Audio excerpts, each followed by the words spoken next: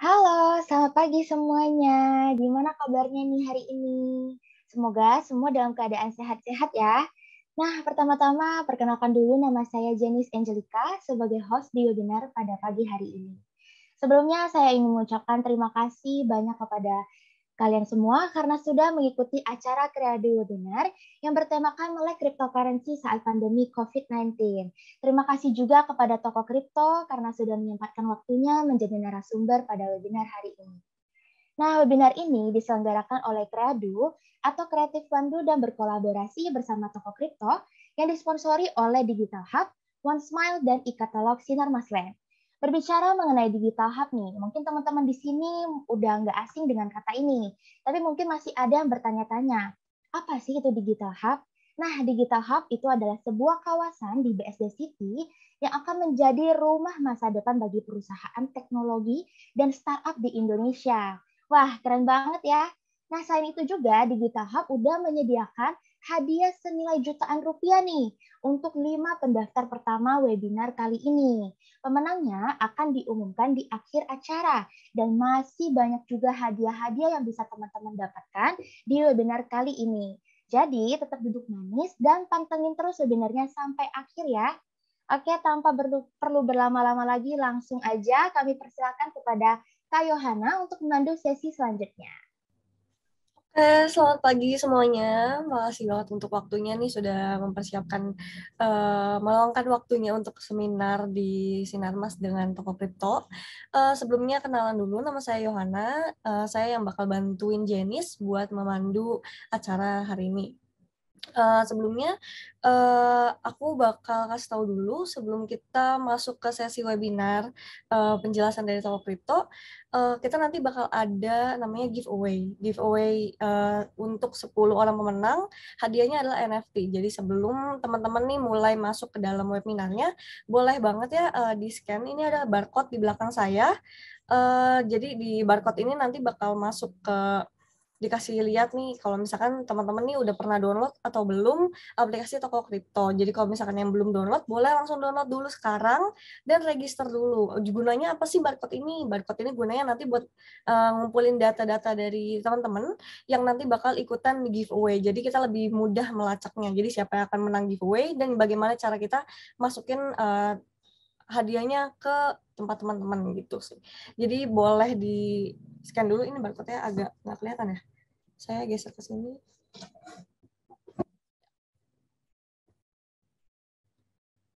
Boleh di-download dulu aplikasi TokoCrypto-nya, terus ini juga boleh di-scan. Kalau nggak di-capture aja boleh banget nih. Jadi saya kasih waktunya 10 detik kali ya. Nanti habis itu boleh langsung Kak Andrew yang bantu ngejelasin tentang TokoCrypto sendiri.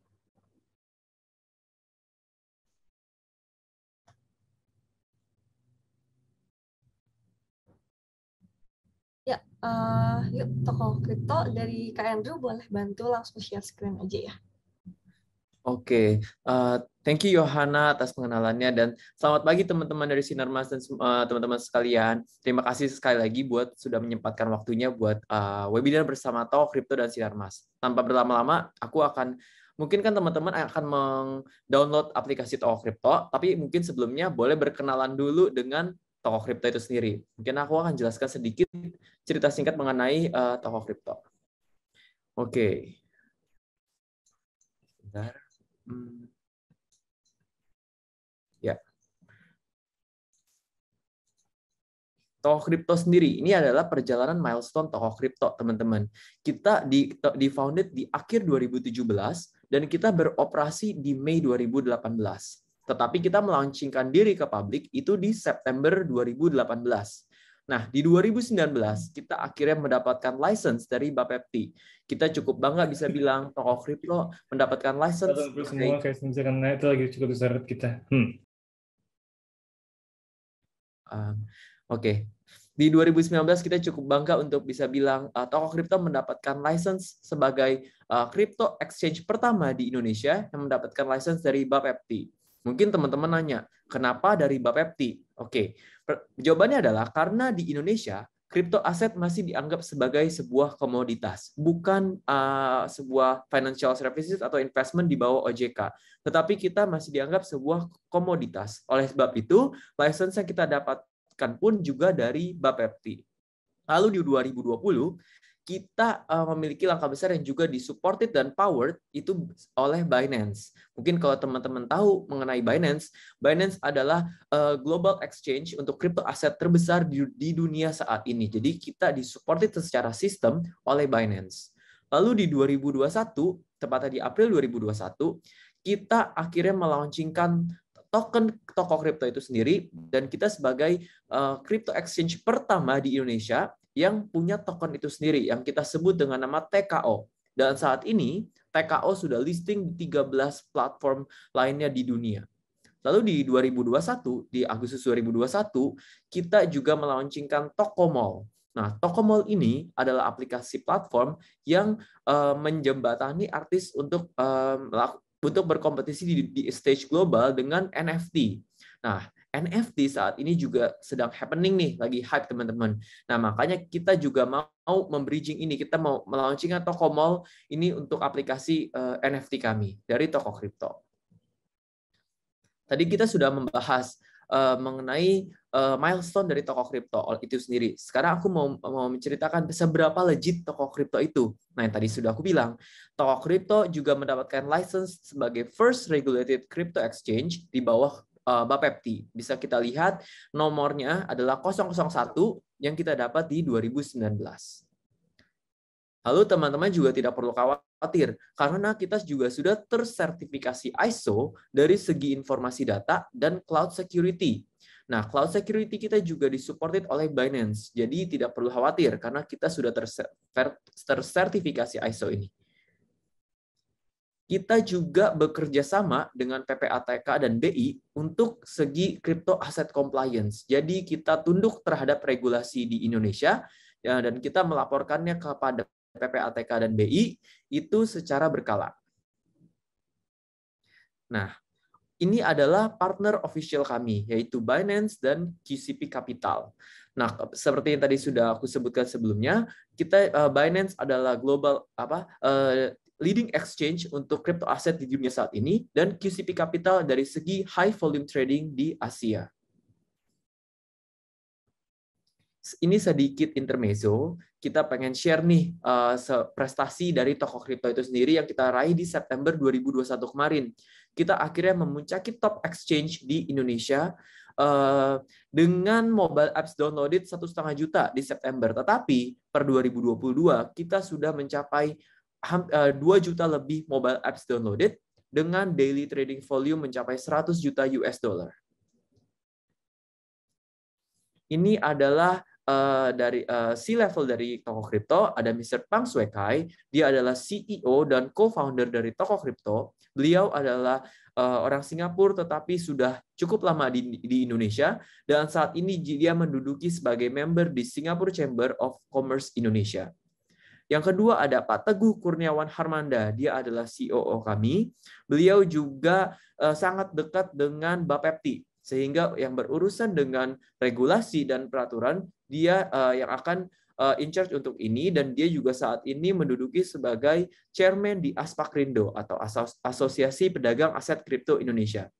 Lalu yang ketiga kita memiliki Pak Nanda Events, our CMO.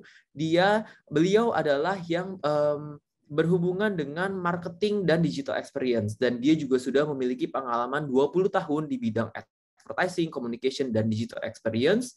Dan saat ini beliau adalah yang menjadi menjadi marketing sebagai di TokoCrypto itu sendiri. Sebenarnya apa misi dan value dari TokoCrypto? Misi kita sangat simpel, teman-teman sekalian. Misi kita adalah mau membuat kripto legitimate dan mainstream di Indonesia. Mengapa? Karena banyak sekali masyarakat Indonesia yang belum paham dan belum mengerti apa itu kripto, atau mungkin masih banyak yang berpikir kripto itu aset yang tidak berbentuk atau apa. Tapi disinilah kita pengen membuat kripto itu lebih legitimate dan dikenal masyarakat dan mainstream. Makanya kita happy banget bisa diajak untuk kolaborasi dengan Sinar Mas untuk melakukan webinar seperti ini karena kita mau membuat kripto lebih dikenal masyarakat. Lalu value yang kita ambil ada 3.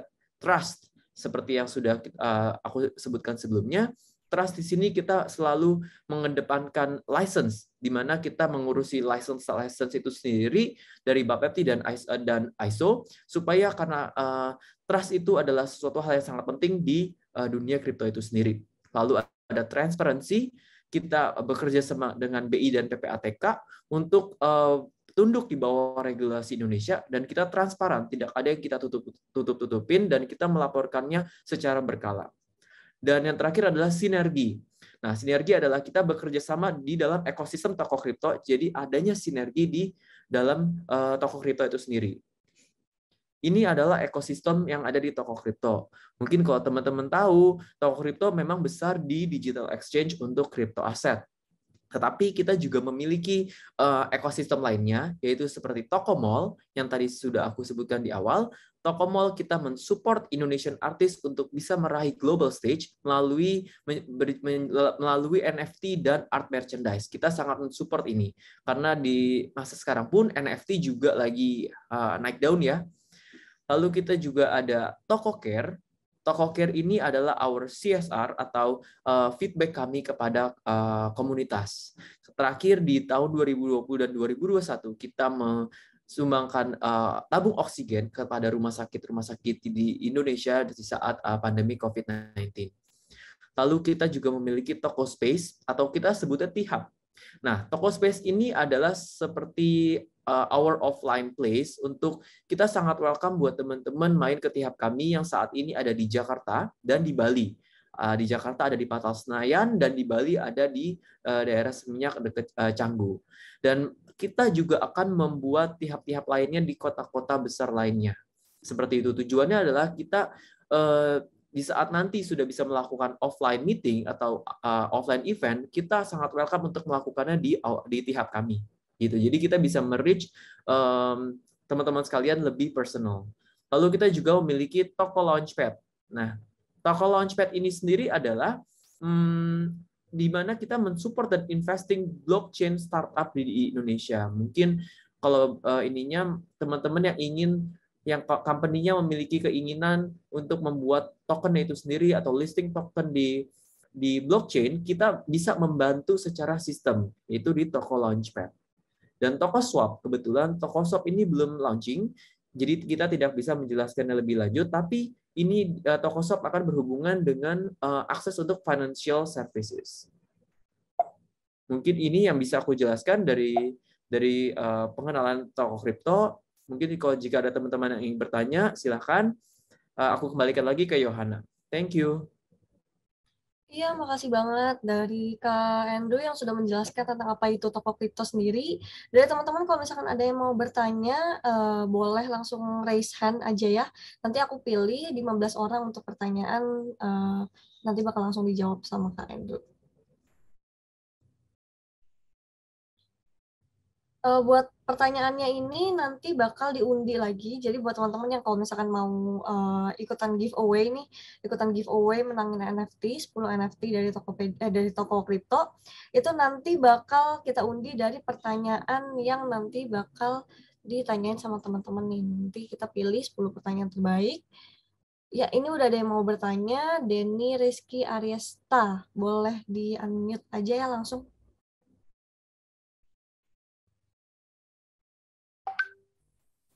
Halo, selamat pagi Mbak Yohana. Selamat pagi. Suara saya terdengar jelas ya Mbak? Ya, sudah terdengar jelas. Langsung aja nih Mbak, mau nanya Mbak. Menurut Mas, apakah technical fundamental diperlukan sebelum investasi di kripto nih? Karena kita tahu terkadang generasi sekarang nih mengabaikan banget nih aspek penting ini. Padahal gimana tuh, seberapa pentingkah? Gitu. Terima kasih. Ya, terima kasih. Boleh dijawab? Oke, mungkin boleh aku bantu jawab. Ya, Mas. Untuk pertanyaannya, nanti kita akan bahas di sesi berikutnya oleh Mas Afid. Kebetulan banget pertanyaannya akan nyambung nih dengan yang akan dibahas oleh Mas Afid di pembicara hari ini. Oke, baik. Thank you. Oke, ini ada yang mau bertanya lagi, Risa. Untuk orang awam seperti saya masih bingung cara memulainya. Bisa dijelaskan lebih detail langkah-langkah awalnya? Boleh jelasin sedikit aja nih, Kak Andrew, buat bayangannya. Oke, mungkin sedikit informasinya. Mungkin yang bisa aku share adalah kita pertama adalah mendownload dulu aplikasi TokoCrypto. Lalu setelah kita mendownload aplikasi TokoCrypto, nanti kita langsung aja daftar di dalam aplikasi tersebut. Dokumen apa aja yang kita butuhkan, hanya KTP. Jadi kita hanya butuh KTP, lalu kita mengisi data sesuai KTP yang ada di dalam platform itu. Setelah itu kita ikuti petunjuk yang diminta dari aplikasi. Salah satunya adalah kita melakukan KYC.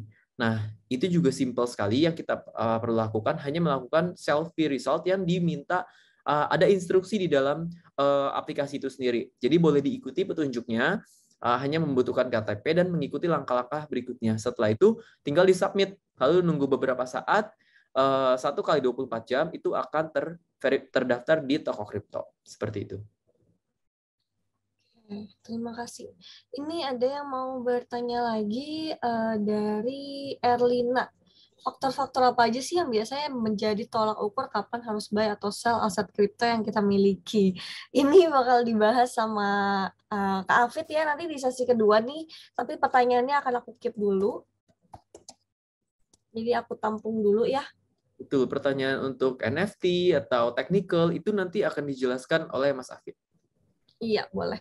Jadi habis ini aku boleh balikin dulu ke Kak Jenis nih.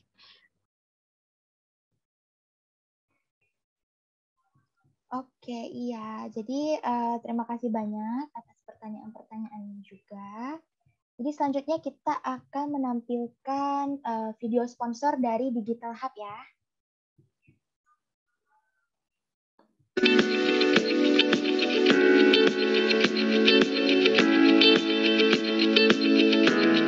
Ya, inisiatif ini kita mulai 4 tahun yang lalu, sewaktu industri 4.0 digaungkan, sehingga banyak bermunculan startup, baik itu e-commerce, marketplace, co-working space, creative industry yang menciptakan creative economy.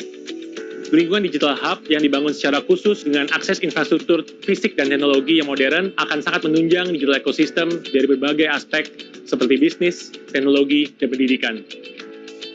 Kita melihat di Digital Hub itu ada tersedia ekosistem yang mendukung untuk terjadinya proses kreatif dan proses kolaborasi yang lebih baik.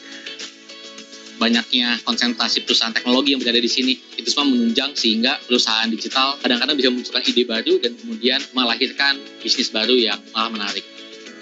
Kita lihat di sini memang Digital Hub sudah melakukan inisiatif dan aktivitas menyediakan bukan saja perkantoran, tapi perkantoran yang syarat dengan fasilitas teknologi.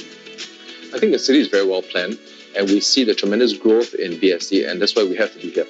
We also get exposed to a number of different startups here to brainstorm and exchange ideas. Tentunya di dunia teknologi, kolaborasi juga sangat dibutuhkan. Dengan kita bisa berkolaborasi, kita lebih bisa mempercepat pertumbuhan bisnis kita. Dengan adanya banyaknya startup companies, juga creative and technology companies yang ada di sini, kita bekerja samanya lebih mudah. Dan kita sebagai digital tech startups, sometimes we have to think out of the box, and BSD provides that. Kami selalu berkomitmen menyediakan pengalaman belajar dan penelitian yang inovatif, kreatif, aplikatif, dan relevan, sehingga bisa menjadi solusi yang nyata bagi kebutuhan masyarakat. Untuk membantu terjadi interaksi, dan dari interaksi yang baik dan sehat itu tentu akan ada banyak ide-ide dan hasil-hasil yang lebih baik lagi buat customer kita. Dan ekosistem yang terbentuk ini akan semakin kuat dengan target menjadikan BSD menjadi kawasan integrated smart city yang pertama di Indonesia. Disinilah Digital Hub hadir untuk mensupport this tech and digital ecosystem. Digital Hub adalah sebuah mimpi yang sudah menjadi kenyataan, tapi visinya masih jauh ke depan. Saatnya kita berkumpul untuk menatap masa depan yang lebih baik.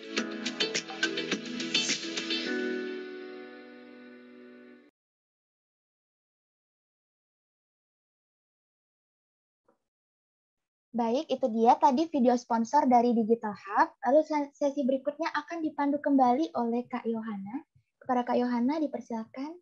Iya, terima kasih banyak Kak Jenis. Ini tadi udah ngeliat dari yang sudah dijelaskan dari Kak Andrew ya, dari awal mula toko kripto, bagaimana munculnya. Terus yang di sesi kedua ini kita udah mulai masuk untuk belajar kripto sendiri nih. Dan ini bakal mulai dipandu oleh Kak Afid ya. Dipersilahkan Kak Afid. Yap, thank you Kak Yohana, thank you Mbak Jenis ya. Oke. Semuanya perkenalkan ya, nama aku Afid. Aku sebagai trader di TokoCrypto dan trading di kripto sebenarnya sudah dari tahun 2017 ya. Artinya masih cukup baru di mana market kripto terus berfluktuasi ya. Nah, kali ini aku akan coba sharing ke teman-teman ya. Jadi ini tentang dasar dari kripto itu sendiri ya. Karena memang banyak dari teman-teman yang mengatakan aset kripto tidak memiliki fundamental ya, dan juga tidak memiliki use case, dan ini membuat sebagian orang menjadi skeptis terhadap aset kripto ya. Jadi di sini aku akan coba sharing tentang investasi aset kripto ya. Pada dasarnya aset kripto juga dikenal atau bahkan cryptocurrency ya. Nah, sebenarnya kalau misalkan di Indonesia sendiri kita tidak boleh mengatakan tidak boleh mengatakan cryptocurrency ya, karena memang cryptocurrency adalah konotasinya sebagai mata uang ya. Mungkin kita bisa mengatakan sebagai aset kripto atau virtual asset ya untuk aset kripto itu sendiri. Kemudian di sini adalah definisi dari blockchain ya, di mana kripto sendiri itu berhubungan erat dengan blockchain ya.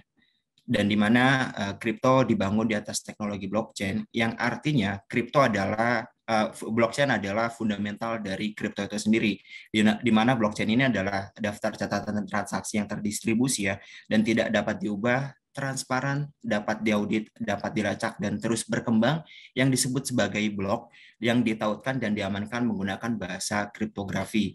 Aset kripto juga dibangun di atas jaringan blockchain ya, artinya blockchain ini adalah fundamental dari aset kripto itu sendiri ya. Nah, mungkin kalau buat teman-teman yang masih bingung sebenarnya blockchain itu bentuknya seperti apa. Nah, kalau aku bisa kasih gambaran mungkin bentuknya kayak mutasi rekening ya. Jadi ada debit dan juga kredit. Nah, jadi blockchain itu kurang lebih hampir sama dengan kayak rekeningnya teman-teman ya. Ini adalah fungsi dari blockchain itu sendiri, di mana fungsinya adalah menghapus otoritas terpusat sebagai perantara ya. Ini aku kasih contoh di mana Miss A dari Indonesia ingin mengirim uang ke Mr. B di Singapura ya.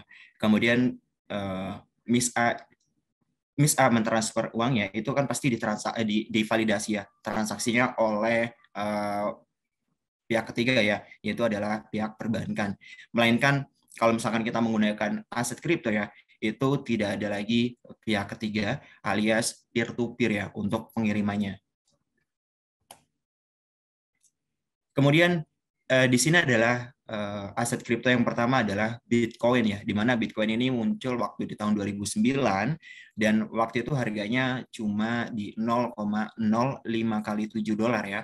Kemudian sekarang memang sudah ada kenaikan dan itu cukup besar ya. Sekarang harganya di sekitar 43K USD ya. Nah, pada dasarnya memang Bitcoin ini adalah mother of crypto ya, karena memang Bitcoin diciptakan paling pertama ya, atau aset kripto yang paling pertama. Nah, Bitcoin sendiri ini memiliki fungsi sebagai alat tukar ya, secara digital atau peer-to-peer tanpa adanya otoritas terpusat untuk mempermudah dan mempercepat transaksi yang ada. Nah, dengan bertambahnya adopsi dari investor besar, bahkan terakhir ada mungkin ada Tesla, ada MicroStrategy ya, yang mereka masuk ke instrumen investasi Bitcoin ya, membuat harga Bitcoin itu semakin melonjak ya, karena memang Bitcoin sendiri memiliki supply yang terbatas, yaitu sekitar 21 juta aja, dan sudah terdistribusikan ya, atau tersupply itu sekitar 18 juta, artinya masih ada 3 juta Bitcoin baru yang belum muncul di permukaan ya. Dan ini membuat kelangkanya semakin membuat Bitcoin semakin langka ya. Dengan hal tersebut membuat Bitcoin menjadi lebih mahal lagi. Nah, Bitcoin pun bisa dijadikan sebagai safe haven atau bisa dibilang nilai lindung aset ya, dan bisa disetarakan dengan emas ya, atau bisa dikatakan sebagai emas digital yang tahan terhadap perekonomian global dan juga gejolak geopolitik ya. Jadi memang kalau Bitcoin sendiri adalah sifatnya terdesentralisasi, jadi tidak beracuan terhadap perekonomian global dan juga gejolak geopolitik ya. Kemudian yang selanjutnya di sini adalah contoh dari blockchain itu sendiri ya, di mana tadi aku jelaskan, mungkin kalau misalkan teman-teman lihat di sini masih agak bingung ya. Aku kasih salah satu contoh dari token Shiba Inu ya, di mana Shiba Inu di tahun 2021 kemarin, Januari sampai dengan Desember 2021, itu sempat mengalami kenaikan sekitar 48 juta %, atau artinya jika teman-teman investasi $1.000 di token Shiba Inu di awal tahun 2021, kemudian taking profit di akhir tahun, itu mungkin bisa dapat keuntungan sekitar 47 jutaan lah ya, US dollar. Nah, jadi bentuknya untuk blockchain itu sendiri kayak gini ya, di mana di sini ada tokennya, namanya adalah Shiba Inu. Kemudian di sini ada max total supply-nya ya, dan di sini ada jumlah holdersnya. Di sini ada alamat kontraknya. Alamat kontrak adalah identitas ya, identitas dari token Shiba Inu itu sendiri. Kemudian di bawah ini adalah hampir sama dengan mutasi debit dan juga kredit ya, yang ada di rekeningnya teman-teman. Jadi di sini memang untuk transaksinya itu bisa dilacak ya, atau bisa di tracking, dan juga di sini mengutamakan yang namanya privacy. Jadi memang transaksi yang dilakukan itu anonim ya. Jadi nggak kelihatan di sini dari siapa ke siapa, melainkan dari wallet mana ke wallet mana dengan alamat wallet yang sudah tertera di blockchain itu sendiri. Nah, ini adalah blockchain milik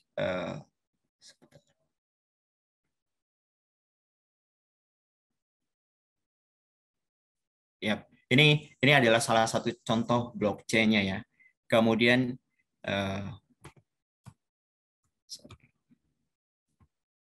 yang selanjutnya juga ini adalah blockchain dari blockchain-nya Ethereum ya.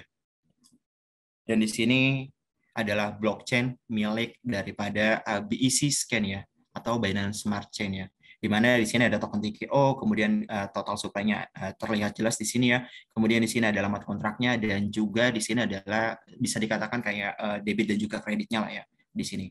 Nah, next-nya ini adalah perbandingan dengan instrumen investasi lain ya, di mana kalau misalkan kita lihat di Bitcoin ya, dalam 1 bulan ini aku update di 2 bulan terakhir ya, di mana di Bitcoin itu dalam 1 bulan ada mengalami kenaikan sekitar 86%, kemudian di 6 bulannya ada sekitar 377%,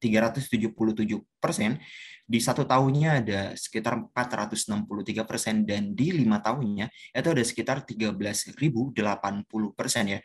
Jika kita bandingkan dengan instrumen investasi lain, memang Bitcoin masih mengungguli ya. Nah, kemudian di sini adalah jadi kalau misalkan teman-teman pada nanya ya, apa sih aset kripto itu sendiri ya, dalam artinya ya. Nah, aset kripto adalah representasi digital dari nilai yang dapat diperdagangkan secara digital ya, atau bisa ditransfer dan juga digunakan untuk tujuan pembayaran, tapi di luar negeri ya, bukan di Indonesia ya. Jadi di Indonesia dijadikan sebagai investasi, atau bahkan yang terbaru adalah NFT ya, yang lagi happening banget saat ini. Ini menurut Financial Action Task Force ya. Kemudian karakteristik dari aset kripto itu sendiri, di mana yang pertama adalah immutable, di mana kalau misalkan transaksi yang terjadi di blockchain yang tadi aku kasih contoh ke teman-teman ya, itu tidak bisa di otak-atik ya. Artinya memang transaksi yang sudah ada ya nggak bisa untuk dihapus lagi ya, atau abadi. Itu adalah immutable ya. Kemudian hemat biaya dan juga waktu, karena memang menggunakan blockchain ini tidak ada perantara ya, tidak ada pihak ketiga. Kemudian membuat pengiriman menggunakan blockchain ya, atau aset kripto itu lebih hemat biaya dan juga waktu ya, karena pengirimannya sendiri itu biasanya cuma 1 sampai 5 menit ya, itu di seluruh dunia ya, atau secara global. Kemudian hemat biaya juga, kalau misalkan kita mengirim aset kripto itu dikenakan biaya kalau misalkan menggunakan Binance Smart Chain itu sekitar $0,8, dan itu cukup murah ya. Nah, yang nomor 3 adalah limited supply. dari semua aset kripto, hampir semua aset kripto yang saat ini jumlahnya hampir 15 ribu aset kripto yang sudah ada di dunia ini ya, itu hampir semuanya pasti memiliki limited supply yang membuat kelangkaan daripada aset kripto itu sendiri semakin hari semakin meningkat ya. Nah, contohnya, kalau misalkan memang limited supply sendiri ya, itu berkaitan dengan hukum pasar ya, di mana kalau misalkan memang demand bertambah, kemudian supply-nya tetap, itu di pasar pasti harga akan naik ya. Atau mungkin supply berturun, demand tetap, itu pasti harga juga akan naik. Apalagi kalau misalkan memang supply menurun, kemudian demand-nya bertambah, itu juga harga pasti akan naik ya. Nah, yang nomor 4 adalah trackable, di mana kalau misalkan kita lihat di slide sebelumnya ya, di definisi blockchain ya, itu kita bisa men-tracking untuk transaksi yang sudah terjadi kapanpun itu ya, karena memang sudah tersedia di blockchain dan kita bisa tinggal cari aja. Artinya ini bisa di-track ya. Perbedaan antara koin dan token. Jadi banyak teman-teman mungkin yang masih bingung ya. Dimana kalau misalkan ada, sekarang kan crypto itu lagi happening banget ya. Mungkin kalau misalkan kayak kemarin di momentum Natal ya, pasti ada anggota keluarga kalian yang membicarakan tentang crypto ya. Atau mungkin kalau misalkan kalian lagi ngopi-ngopi cantik gitu ya, pasti ada teman kalian yang ngomongin tentang crypto ya. Tapi mungkin teman-teman kalian ini juga masih ngasih penjelasan masih cukup apa ya, cukup terbatas lah ya, dimana kalau misalkan memang teman-teman kalian biasanya ngomong koin atau token ya. Nah, ini adalah perbedaan dari koin dan juga token ya, dimana koin sendiri adalah definisi digital asset yang memiliki blockchain-nya sendiri ya. Contohnya seperti Bitcoin, Ether, dan juga Cardano atau ADA ya, dimana Bitcoin, Ether, dan ADA ini memiliki blockchain-nya sendiri ya. Nah, kemudian yang selanjutnya adalah token, di mana token ini adalah sebuah representasi dari teknologi yang dibuat di atas jaringan blockchain yang sudah ada. Contoh seperti TKO yang dibuat pada blockchain Binance ya, dengan menggunakan Binance Smart Chain atau kontrak pintar dari Binance itu sendiri. Nah, jadi memang setiap blockchain itu tidak mengeluarkan smart contract. Artinya contoh seperti Bitcoin ya, Bitcoin tidak mengeluarkan smart contract, artinya kita tidak bisa membuat token di blockchain-nya Bitcoin. Tetapi kalau misalkan kita lihat Ethereum ya, Ethereum itu membuat smart contract, bahkan bisa dikatakan Ethereum ini adalah inisiasi ya, atau pelopor daripada aset smart contract itu sendiri.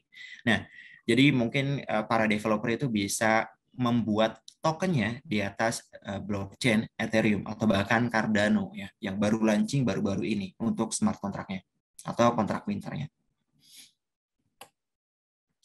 Ini adalah tipe dari aset kripto itu sendiri ya. Yang pertama adalah utility token, di mana utility token ini memiliki kegunaan di ekosistem yang dibangun oleh proyek tersebut ya, atau pemilik token tersebut ya.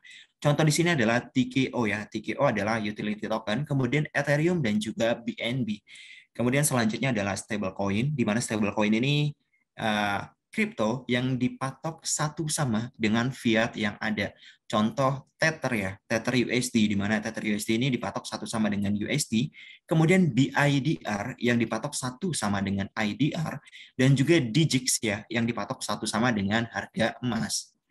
Selanjutnya adalah exchange token, di mana ini adalah keluaran exchange atau bursa ya, bursa atau kripto ya, di mana para user yang menghold token ini itu biasanya dikasih kelebihan untuk hal tersebut ya. Contohnya di sini adalah exchange token, ada Binance Coin, ada TKO dan juga CRO ya. Jadi teman-teman kalau misalkan nge-hold Binance Coin mungkin nanti bisa dapat reward dari Binance ya, dengan diberikannya fee trading yang lebih murah gitu. Atau mungkin dengan TKO ya.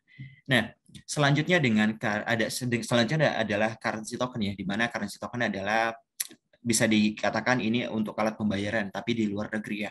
Contoh di sini adalah Bitcoin, Litecoin, dan juga Ethereum. Ini adalah perkembangan aset kripto di Indonesia ya. Pada tahun 2020 ada sebanyak 2,5 juta investor aset kripto di Indonesia. Kemudian berdasarkan data Beberapa ya, di Mei 2021 kemarin terdapat 6,5 juta orang yang sudah menjadi investor aset kripto di Indonesia. Artinya di sini ada kenaikan hampir 3 kali lipatnya ya, sepanjang tahun 2020 sampai dengan 2021 ya. Kemudian di tahun 2020 nilai transaksi aset kripto mencapai 60 triliun rupiah. Dan berdasarkan pernyataan Kepala Bapepti, jumlah transaksi aset kripto saat ini Januari kemarin hingga Maret 2021 kemarin itu sebanyak 126 triliun rupiah, dengan rincian Januari sampai Februari itu sekitar 53 triliun dan juga Maret sebesar 73 triliun ya. Karena waktu di tahun 2021 sendiri ya, itu di bulan Maret dan April lagi happening banget atau lagi hype banget, menyebabkan transaksinya itu bertambah di bulan tersebut ya. Kemudian di bulan Mei nilai transaksi aset kripto bertambah sebesar 370 triliun ya. Dari 73 triliun dalam jangka waktu 1 bulan itu mengalami kenaikan yang cukup luar biasa sampai dengan 370 triliun. Artinya kita lihat di sini bahwa memang banyak para investor yang tertarik terhadap aset kripto di perkembangannya saat ini ya. Nah, kemudian ini mungkin tadi udah dijelasin sama Mas Andrew, di mana regulasi aset kripto sendiri di bawah regulasi Bapepti ya, karena aset kripto itu dijadikan sebagai aset komoditi ya, jadi tidak menyangkut tentang keuangan, melainkan disetarakan dengan aset komoditi, contoh seperti kapas, gandum ya, kopi, atau padi dan juga lain-lainnya ya, yang bisa dikatakan sebagai hasil bumi ya, atau komoditi. Nah ini dia, kripto aset adalah komoditi ya, berdasarkan peraturan pemerintah ya, Menteri Perdagangan, berdasarkan peraturan Menteri Perdagangan nomor 99 tahun 2018 ya. Nah, kemudian dari tadi mungkin aku coba ngomongin Shiba Inu ya. Shiba Inu ada naik 48 juta % dalam jangka waktu 1 tahun ya. Tapi satu sisi memang kita ada setiap investasi ya pasti ada resiko yang terkandung di dalamnya ya. Di mana di sini di investasi aset kripto itu sendiri memiliki resiko ya untuk perdagangan. Nah, resiko itu sendiri berada pada fluktuasi harga ya. Kemudian fluktuasi harga di pasar aset kripto terjadi karena mekanisme pasar yang berkaitan erat dengan permintaan dan juga penawaran. Jadi pada dasarnya ya kalau misalkan memang di aset kripto itu based on supply on demand ya. Karena memang marketnya atau pasarnya ya di aset kripto itu berjalan selama 24 jam per 7. Artinya nggak ada liburnya, berbeda dengan di stok atau di saham ya yang berjalan 5/7 ya. Nah, di aset kripto itu berjalan selama 24/7 yang menyebabkan harganya memiliki fluktuasi yang cukup tinggi ya. Tapi dari fluktuasi tersebut kita bisa simpulkan bahwa memang aset kripto itu liquid ya. Terbukti kalau misalkan memang kita menjual aset kripto di harga berapapun itu pasti akan laku ya. Nah, kemudian resiko dari likuiditas aset kripto itu sendiri, jika kurang liquid ya, maka investor akan kesulitan untuk menjual aset kripto tersebut. Nah, jadi di sini memang resiko likuiditas menjadi momok untuk para investor ya, karena memang investor baru biasanya tergiur dengan kripto yang masih cukup baru, yang fundamentalnya masih cukup rendah dan juga kredibilitasnya masih cukup rendah ya. Mungkin ini menjadi gambaran untuk teman-teman ya. Jangan investasi di aset kripto yang masih baru ya, yang nggak ada likuiditasnya. Lebih baik teman-teman yang pengen mulai, itu saranku ya bisa masuk di aset kripto yang cukup populer ya. Contoh seperti Bitcoin, Ethereum ya, Cardano, dan juga TKO ya. Jadi resiko likuiditas ini bisa dihindari lah ya. Kayak gitu. Kemudian resiko penipuan ya, karena memang rendahnya edukasi masyarakat terhadap aset kripto membuat aset kripto mudah percaya terhadap penipuan ya, dengan skema Ponzi yang menjanjikan keuntungan yang sangat tinggi. Nah, ini biasanya terjadi di pelosok-pelosok ya, karena memang mereka tahu nih aset kripto lagi happening ya, tetapi mereka nggak tahu nih mulainya dari mana. Akhirnya ada oknum yang masuk. Mereka menjanjikan profitable dan juga hal semacamnya ya, membuat hal tersebut menjadi penipuan ya. Ini biasanya terjadi di pelosok ya. Kalau misalkan di kota di Jakarta atau mungkin kota-kota besar biasanya jarang terjadi ya. Karena memang di kota-kota besar para investor itu sudah mulai melek ya terhadap aset kripto. Jadi mereka sudah coba cari tahu tentang aset kripto dan mereka memitigasi untuk penipuannya. Nah, ini adalah mitigasi terhadap resiko perdagangan aset kripto ya. Jadi memang fluktuasinya sangat tinggi ya. Oleh karena itu aset kripto jangan. Jadi kalau misalkan memang teman-teman pengen investasi di aset kripto itu jangan sampai ya menggunakan uang panas ya.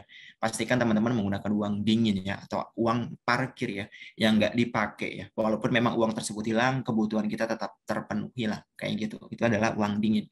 Kemudian aset kripto itu terdiri dari puluhan ribu jenis seperti yang tadi aku katakan ya untuk teman-teman. Ada sekitar 15.000 aset kripto yang sudah ada di dunia ini ya. Sebelum memutuskan untuk membeli aset kripto, pelajari dulu nih tentang aset kripto itu sendiri, dari fundamentalnya kayak gimana, dari pendirinya kayak gimana, dan juga dari ekosistemnya atau community-nya seperti apa ya. Kalau misalkan memang itu udah layak ya untuk diinvestasikan, nah teman-teman mungkin bisa nyemplung di situ gitu. Kemudian aset kripto merupakan salah satu yang baru bagi masyarakat di Indonesia ya. Masih perlu dilakukan edukasi. Jadi salah satunya adalah seperti yang kita lakukan saat ini, mengadakan webinar dengan Sinar Mas Land, dan terima kasih banyak di mana kita bisa mengedukasi teman-teman secara lebih dalam lagi ya. Sehingga teman-teman mungkin bisa terhindar dari risiko penipuannya.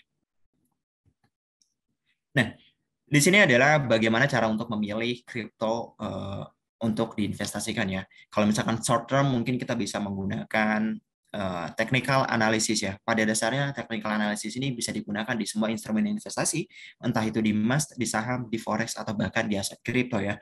Contoh-contoh technical analysis mungkin di sini adalah moving average, mungkin support dan resisten, Fibonacci retracement levels, dan juga RSI atau relative strength index, dan juga yang membantu adalah community hype, dan juga yang terbaru adalah tentang berita dari perkembangan pasar itu sendiri ya. Jadi news atau update itu penting juga untuk kita bisa menganalisa. Nah, selanjutnya adalah bagaimana memilih aset kripto untuk long term ya.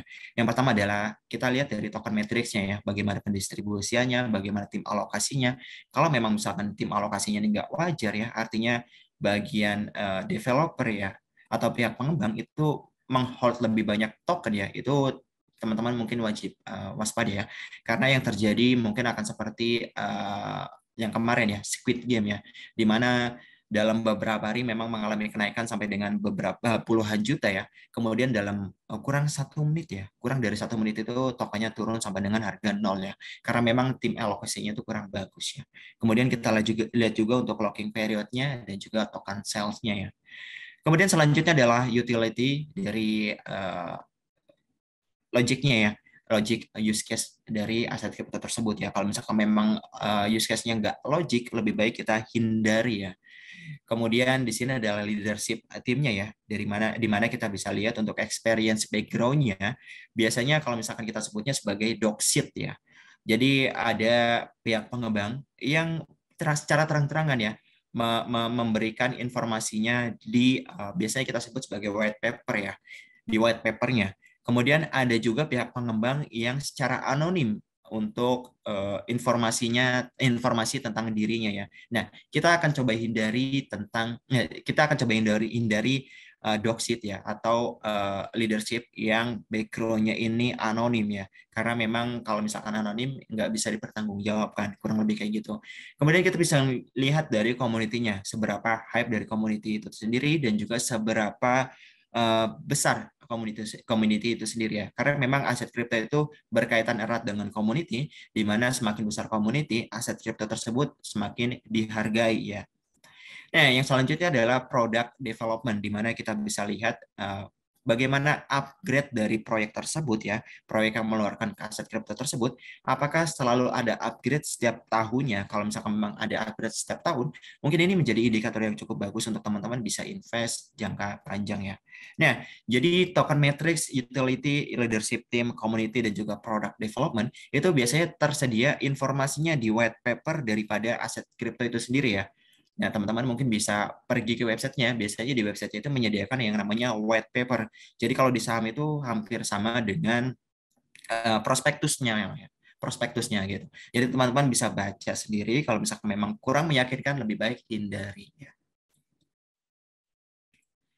Ini mungkin ini penutupan dari aku ya. Jadi kalau misalkan memang teman-teman masih baru ya, masih pengen belajar lebih lanjut lagi ya, ini teman-teman bisa pergi ke Cryptoversity ya, di mana Cryptoversity adalah mobile education application untuk blockchain dan juga crypto ya. So far tersedia cuma di Play Store aja dan lagi dikembangin di App Store ya. Jadi teman-teman bisa belajar di Cryptoversity, kemudian teman-teman selesaikan tasknya dan juga bisa mendapatkan reward berupa TKO ya atau aset kripto. Kemudian teman-teman juga bisa pergi ke YouTube TokoCrypto. Biasanya aku di sana ada Berbagai atau trading bareng yang secara mendetail membahas tentang apa yang sedang terjadi di market aset kripto. Atau bahkan teman-teman mungkin bisa pergi ke media sosial TokoCrypto di mana sering ada informasi tentang update dari market aset kripto itu sendiri ya. Nah, mungkin itu dari aku ya. Sekian dan terima kasih buat Sinar Maslen dan juga buat teman-teman yang sudah menyimak dan menyempatkan waktunya untuk mengikuti webinar ini ya. Thank you. Ya, makasih banget Mas Afid udah ngejelasin tentang apa itu kripto. Mungkin kita bisa langsung masuk ke sesi tanya jawab aja ya. Ini tadi aku udah mulai menampung beberapa pertanyaan yang ada di chat. Ini pertama dari Erlina. Faktor-faktor apa aja nih yang biasanya bisa menjadi tolak ukur kapan harus buy atau sell aset kripto yang kita miliki nih? Oke, tolak ukur untuk buy dan sell ya. Jadi mungkin teman-teman di sini perlu pahami dulu tentang technical analysis dasar ya. Di mana teman-teman mungkin bisa ngelihat kayak grafik-grafik gitu ya. Nah, teman-teman itu bisa lihat untuk support dan resisten minimum ya. Teman-teman bisa lihat support dan juga resistennya. Di mana support itu bisa dikatakan batas terbawah dari sebuah harga dan juga resisten itu batas teratas dari sebuah harga ya. Nah, analoginya mungkin kalau misalkan resisten itu sebagai atap, kemudian support itu sebagai lantai ya, di mana harga bergerak di antara lantai dan juga atap ya. Nah, minimal teman-teman ketahui tentang support dan juga resisten, dan juga teman-teman harus mungkin update ya tentang berita yang sedang terjadi saat ini ya, atau perkembangan berita yang sedang terjadi saat ini ya. Kayak gitu, karena berita itu menjadi trigger untuk harga aset kripto akan kemana sih, kayak gitu. Oke, harusnya udah terjawab sejelas-jelasnya ini ya, udah jelas banget. Terus kita lanjut ke pertanyaan nomor 2 ini dari Pak Ganjar. Untuk jual karya seni NFT itu gimana sebenarnya legalnya? Karena kan transaksi pakai kripto itu dilarang sama undang-undang di Indonesia. Mohon advice-nya. Oke. Jadi kalau misalkan di Tokomall ya, ini aku coba sedikit meluruskan ya, di mana di Tokomall sendiri kita tidak menggunakan TKO sebagai alat bayar, melainkan kita akan beracuan terhadap IDR atau rupiah ya, di mana rupiah adalah alat pembayaran sah Indonesia ya. Kita akan beracuan terhadap rupiah, kemudian misalkan ya Mbak Yohana itu ingin menjual NFT-nya di Tokomall ya, dengan harga 1 juta rupiah. Nah, mungkin si Mbak Yohana ini bisa meletakkan harganya di 1 juta rupiah, tetapi tidak menggunakan acuan TKO ya, karena TKO bukan sebagai alat pembayaran. Jadi alat pembayaran yang sah adalah rupiah, tetapi nanti dari rupiah itu akan dikonvert ke TKO, kemudian TKO akan dikonvert lagi ke NFT tersebut ya. Jadi pada dasarnya bukan TKO yang dijadikan sebagai alat pembayaran. Gitu Mbak Yohana. Semoga terjawabnya. Oke, ini berarti tetap pembayarannya tuh melalui rupiah, cuman memang nanti bakal ada di convert lagi ya. Lanjut di pertanyaan ketiga ini dari Pak Engka Anais. Dia ada 2 pertanyaan nih. Yang pertama ini bisa jelaskan lebih lanjut detail function dari T-Hub dan kenapa harus ada offline presence-nya. Apakah kedepannya akan ada utility yang akan dikembangkan? Itu pertanyaan pertama. Pertanyaan keduanya, apa benefit TokoCrypto memiliki toko launchpad yang tadi sudah di-mention sebelumnya ya? Mungkin ini bisa dibantu dijawab sama Mas Andrew kali ya. Kayaknya relate-nya sama Mas Andrew ya. Oke, aku boleh bantu ya Mas ya? Ya, boleh Mas Afid. Untuk yang pertama, untuk T-Hub itu sendiri, bukannya itu seperti kantor, bukan kantor, tapi kita menyediakan tempat untuk misalnya suatu saat nanti ketika offline event bisa kita adakan, atau ada dari user kami ingin main atau belajar lebih lanjut ke T-Hub, kita menyediakan tempat itu. Jadi ini bukannya nggak ada detail function, tapi kita menyediakan tempat nih. Jadi kalau teman-teman nanya di mana nih toko kripto, nah kita menyediakan tempat itu yang kita sebut sebagai T-Hub. Lalu kalau untuk nomor 2, TokoCrypto memiliki toko Launchpad, ini kita salah satu ekosistem yang ada di TokoCrypto yang tujuannya untuk mensupport startup yang ingin melakukan listing token yang kita akan support secara sistem. Mungkin boleh dikoreksi ya Mas Afid ya kalau mengenai Launchpad dan listing token ya Mas Afid ya.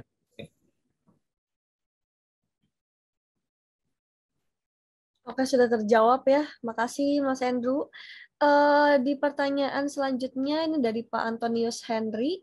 Bagaimana strategi terbaik untuk investor pemula dan untuk mengembangkan modal dengan baik khususnya yang memilih koin yang memiliki fundamental yang baik dan prospek celah ke depan ini. Sebelumnya sudah dijelaskan sebelumnya sama Mas Afid ya di presentasi yang tadi. Boleh kita langsung lanjut aja di pertanyaan selanjutnya dari Pak Fredrik. Saat ini kan banyak sekali koin-koin kripto yang baru muncul namun berpotensi merugikan atau bahkan scam. Bagaimana cara dan strategi kita untuk tahu koin kripto apa saja yang layak dan untuk menjadikan investasi dan yang mana yang enggak? Oke. Jadi kalau misalkan untuk ini ya, jadi aku bisa merekomendasikan salah satu situs ya untuk teman-teman. Itu situsnya namanya coinmarketcap.com ya, pakai C, coinmarketcap.com ya. Nah, itu teman-teman bisa lihat di mana CoinMarketCap ini adalah bisa dibilang urutan aset kripto yang memiliki kredibilitas paling terpercaya hingga yang mungkin yang scam ya ada juga di sana gitu. Nah, jadi teman-teman saranku ya mungkin bisa masuk di urutan ke-100 ya. Dimana kalau misalkan kita lihat di urutan ke-100 itu mungkin udah bisa dibilang udah kredibilitasnya udah cukup bagus lah ya. Dimana nomor 1 itu adalah Bitcoin, nomor 2 adalah Ethereum, dan juga nomor 3 BNB dan selanjutnya ya. Nah, mungkin teman-teman bisa invest di aset kripto yang besar lah ya. Contoh kayak Bitcoin dan juga Ethereum dan lain-lainnya ya. Atau bahkan TKO ya, gitu. Oke, berarti tadi di coinmarketcap.com. Aku bantu tulis di bagian kolom chat ya. Yep. Wah, banyak sekali pertanyaan ini. Ini ada lagi dari Pak Edmund nih. Apakah sudah ada kripto yang memecahkan masalah blockchain trilema, security, scalability, and decentralization, at least yang mendekati? Karena dari saya yang baca rata-rata baru 2 dari 3 yang bisa di-solve dari setiap proyek. Ini kayaknya udah expert ya pertanyaannya ya. Oke. Trilema blockchain ya. Di mana trilema blockchain ini memang setiap blockchain itu hampir setiap blockchain itu pasti memiliki kendala ya. Jadi sifat utama dari blockchain itu adalah desentralisasi, skalabilitas, dan juga security atau keamanan ya. Nah, di mana kalau misalkan kita lihat hampir setiap blockchain itu pasti memiliki kekurangan dari 3 hal tersebut. Contoh nih, kita beracuan sama Ethereum, di mana Ethereum secure atau aman ya. Kemudian desentralisasi, dia terdesentralisasi, artinya dia paling terdesentralisasi ya. Tapi kalau misalkan kita lihat skalabilitasnya itu memang cukup bikin kita mikir 2 kali ya, karena memang gas fee-nya cukup mahal banget kalau misalkan di Ethereum ya. Itu memang berkaitan dengan skalabilitas. Nah, kemudian Binance Smart Chain ya, di mana Binance Smart Chain ini skalabilitasnya cukup bagus ya. Fee-nya cukup murah juga di Binance Smart Chain, secure atau aman ya. Tetapi memang kalau Binance Smart Chain sendiri tidak sepenuhnya terdesentralisasi, artinya sebagian besar itu dimiliki sama VC ya atau Ventura Capital ya. Nah, jadi yang paling mendekati kalau menurutku pribadi sih Avax ya so far ya. Jadi kalau misalkan Avax memang mengeluarkan yang namanya mengeluarkan blockchain itu sampai dengan 3 ya. Jadi ada exchange, P-chain, dan juga satu lagi aku agak lupa ya. Tapi memang kalau misalkan aku lihat dari secara keseluruhan ya, yang paling mendekati untuk pemecahan masalah daripada trilema blockchain itu adalah blockchain-nya Avax ya, atau Avalanche ya, blockchain Avalanche gitu. Oke, thank you Mas Afid. Iya, ini dari pandanganku sih ya. Kalau misalkan Ethereum itu mungkin bisa nomor 2 sih, kalau dari aku pribadi gitu. Thank you. Sudah terjawab ya Pak ya. Oke, ini kita bisa lanjut ke pertanyaan yang menurut aku menarik banget nih dari Pak Darmawan Halim. Selamat pagi juga Pak. Ada 3 pertanyaan yang kepada para panelis. Yang pertama, apa kelebihan TokoCrypto dibanding dengan exchanger yang lain seperti Indodex, Zipmax, Pintu, dan Peluang? Dan yang kedua, apakah ada fitur robot pada TokoCrypto pada para pemula, di mana para pemula yang tidak memiliki pengetahuan dasar terhadap kripto ingin tetap berinvestasi pada kripto aset? Pertanyaan yang terakhir, untuk Mas Afid, ada beberapa aset kripto yang direkomendasikan, yakni Bitcoin, Ethereum, Cardano, TKO. Dan dikatakan juga bahwa Shiba Inu ada kenaikan pesat pada setahun yang lalu. Apakah Mas Afid juga merekomendasikan untuk membeli koin Shiba Inu? Oke. Yang pertama ya, ini nanti mungkin bisa dikoreksi sama Mas Andrew atau boleh ditambahkan sama Mas Andrew ya. Jadi kalau di TokoCrypto sendiri kita punya fee taker maker yaitu cuma 0,1% aja. Itu yang pertama. Kemudian kelengkapan daripada token ya, kita memiliki token token listing. Jadi kita memang saat ini memiliki paling banyak token listing ya di Indonesia. Dan juga untuk fee-nya ya, fee penarikan ya, itu kita cuma 5.500 flat ya untuk withdrawal ya, berapapun itu. Nah, yang nomor 2 tadi, sorry, boleh diulang ya tadi? Boleh. Nomor 2 ini apakah ada fitur robot pada TokoCrypto untuk para pemula? Yap. Jadi saat ini kita ada kerjasama dengan pihak ketiga, yaitu Crypto Hero Bot, di mana kita sudah menyediakan Crypto Hero Bot untuk teman-teman yang masih pemula ya. Nah, Crypto Hero Bot sendiri ini adalah robot yang berdasarkan technical analysis ya. Nah, teman-teman kalau misalkan pengen daftar itu bisa masuk ke website TokoCrypto, kemudian di atas itu ada bot. Nah, teman-teman bisa daftar untuk Crypto Hero Bot-nya ya. Kayak gitu.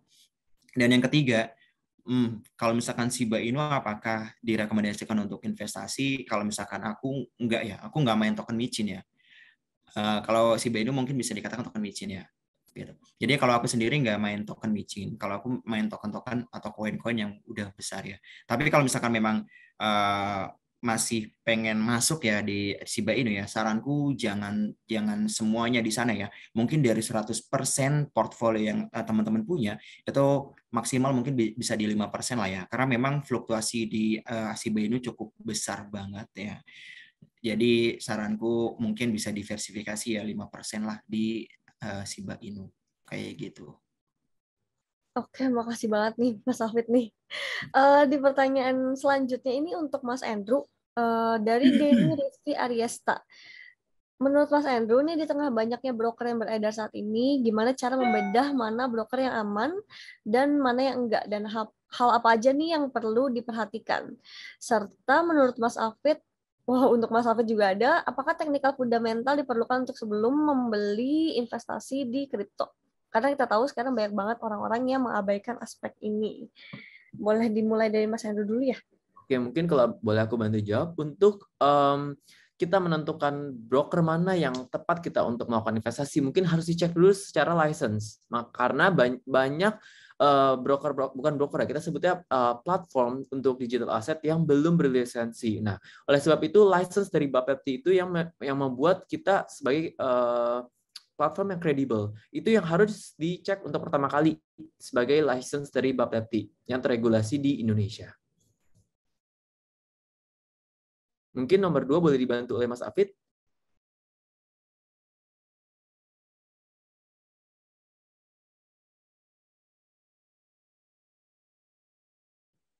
Ya, sebenarnya kalau misalkan untuk aspek fundamental dan juga teknikal itu cukup penting ya untuk kita ya.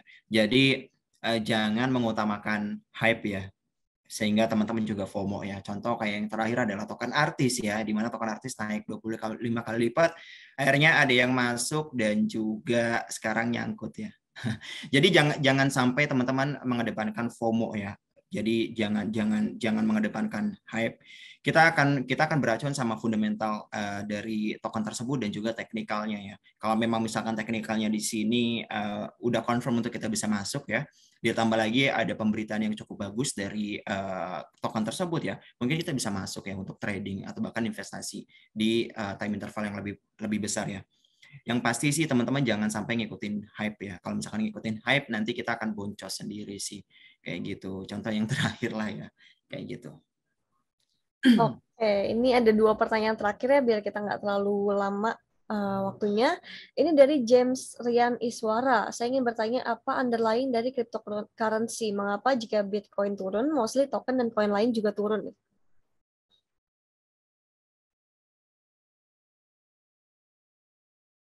Yap. Jadi kalau misalkan underlying sih kita akan beracuan sama teknologinya ya. di mana teknologi blockchain itu adalah bukan underlying tapi lebih ke arah yang mengadopsi aset kripto lah ya, kayak gitu. Jadi kalau misalkan underlying yang benar-benar underlying itu memang aset kripto tidak memiliki ya. Tetapi kalau misalkan memang kita lihat dari segi teknologinya ya, teknologi blockchain lah yang saat ini menjadi fundamental dari aset kripto itu sendiri. Nah, kemudian sorry tadi apa Yohana ya?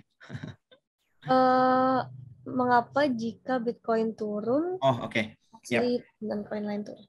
Yap, jadi memang kalau misalkan kita lihat dari segi market kapitalisasi ya atau kapitalisasi pasar ya, itu Bitcoin masih menguasai nomor 1 hingga saat ini ya. Saat ini memang untuk market cap di aset kripto ya, itu sekitar 2 triliun US dollar dan sekitar 40% itu masuk di Bitcoin ya. Nah, otomatis kalau misalkan memang bisa dikatakan ya Bitcoin itu sebagai leads ya atau leader daripada market aset kripto ya, di mana para institusional dan juga trader yang masih baru atau investor yang masih baru, mereka pasti akan melirik Bitcoin terlebih dahulu untuk instrumen investasi mereka.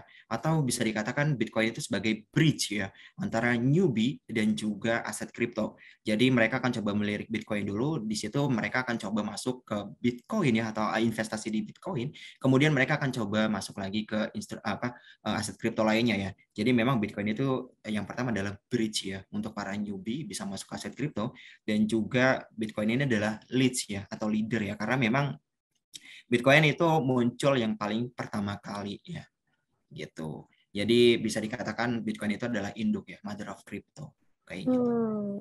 Jelas banget nih. Jadi kalau misalkan Bitcoin tuh agak turun, jadi yang lain tuh agak goyang-goyang juga ya. Karena dia induk dari kriptonya sendiri. Ini yang terakhir dari Muhammad Raka. Apakah dusting attack memungkinkan di toko kripto? Soalnya saya pernah dengar Binance pernah kena dusting attack untuk Litecoin.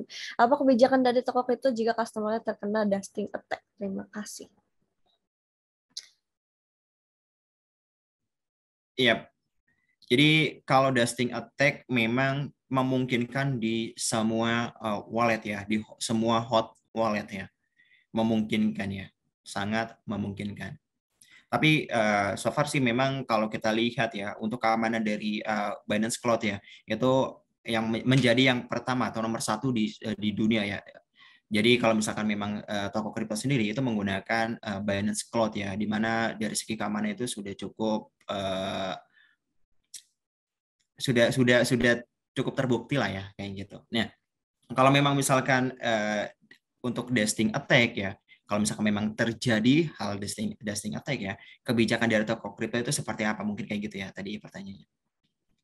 Nah, jadi kita akan coba berkonsolidasi kepada regulator kita ya. Jadi regulator nanti akan mengeluarkan kebijakan untuk para customer kita kayak gitu. Dan mungkin kalau misalkan memang ada tambah dari Mas Andrew, boleh ya Mas Andrew tentang kebijakan dari TokoCrypto ya. Oke, makasih banyak nih Mas Afid dan Mas Andrew buat udah ngejawabin pertanyaan dari teman-teman nih. Dan sekali lagi aku mau reminder buat teman-teman yang tadi udah mulai bertanya dan pertanyaan sudah dijawab, boleh langsung isi survei-in-nya yang link yang tadi saya kasih di chat ya. Itu untuk orang-orang yang kalau misalkan nanti kita pilih giveaway-nya, pemenangnya, kalau misalkan udah ada UID-nya kita baru bisa kirim hadiahnya. Tapi kalau misalkan belum ada UID-nya berarti hadiahnya adalah hangus ya, seperti itu. Mungkin pertanyaan sampai sini dulu aja. Aku boleh oper lagi ke Kak Jenis. Terima kasih banyak. Terima kasih Kak Yohana. Oke, jadi teman-teman jangan kemana-mana dulu nih, karena bukan cuma toko kripto aja yang bagi-bagi hadiah. Digital Hub dan OneSmile juga akan bagi-bagi hadiah nih. Nah, bisa dong di-share screen, Kak Ruth. Nah, berikut adalah kelima pemenang hadiah senilai jutaan rupiah dari Digital Hub. Masing-masing pemenang akan mendapatkan uang tunai senilai Rp200.000. Ini dia pemenangnya. Wah, selamat ya kepada para pemenang. Nanti panitia akan menghubungi melalui email ya. Oke, baik. Kemudian kita juga ada pembagian voucher F&B nih, senilai Rp500.000 untuk 10 orang yang beruntung. Cara dapetinnya gampang banget. Teman-teman cukup mendownload aplikasi OneSmile di App Store atau Play Store, atau teman-teman juga bisa scan barcode di belakang saya. Ini Lalu berikan ratings dan reviews untuk aplikasinya ya. Para pemenang akan diumumkan pada hari Senin melalui aplikasi OneSmile, jadi jangan lupa download dan pantengin terus aplikasinya. Nah, sebelum masuk ke sesi berikutnya, yuk kita simak video dari OneSmile. Selamat menyaksikan.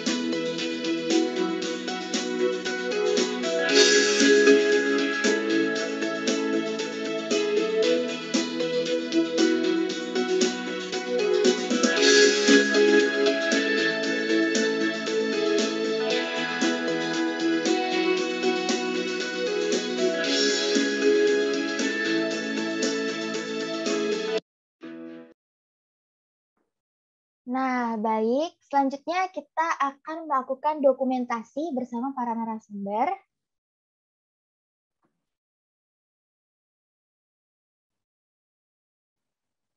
Iya. Mungkin bisa dibantu oleh Kak Niko. Boleh, sudah ya.